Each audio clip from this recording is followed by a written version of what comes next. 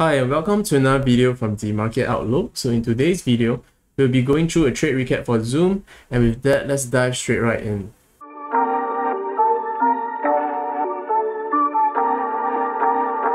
What we have here is the Zoom daily time frame. So back then when we did a tanker analysis of Zoom, it was trading about 340 levels. I'll put the link up here for the tanker analysis video that we did, where we show the reasons why we entered long into Zoom. So back then when we saw Zoom trading at these levels, I entered into two positions. The first one was going long 10 shares in Zoom. So that gave me exposure of about 3,400 USD. And if I were to replay this chart, price action, you see prices started to shoot up, buyers coming in. The 8 EMA is holding very well. And you can see the RSI as well is holding above the 50 very well, showing there were good bullish momentum.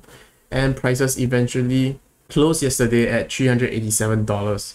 So my closing range was about $370 to $386. So that gave me a net profit of about 200 plus minus USD, about an 8 to 10% profit. So with that, I think what could have been improved was holding this Zoom shares higher, because price action did not close below this 8 EMA and could have held the Zoom shares and hold exposure for Zoom longer. So that's something that I've taken note of. And with that, I'll head into my second position, which is selling a put spread. So essentially, when I sell a put spread, I receive a premium of about 580 USD. So the put spread range was about 330 to about 290. So let me remove the drawings to make it clearer. So if I draw the range out, 330 to 290, about here. So you see this box I've drawn. So essentially when I sell a put spread, sorry, hold on, let me draw this here. So essentially when I sell a put spread, I'm betting that prices will not trade below this 290 level on expiry. So my expiry was about 16th of July. And if prices were to continue to trade sideways or trade above this range, I'll be keeping the full premium of about $590. So if on expiry prices trades below 290, I will be having the max loss of about 3,400, 3,500 USD, and that would be my total risk of the trade. So as of yesterday, I closed the Zoom put spread and I managed to keep the premium of about $530.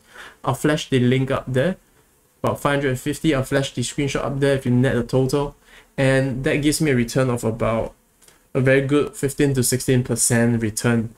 So with that, I'm very happy with the put spread position and how the trade played out.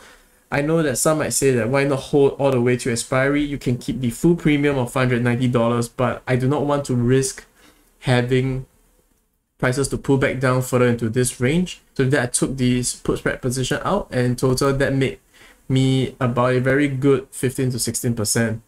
So with that, for those who are holding shares and holding it for long term, I don't think that you have to panic sell just because I sold or anything.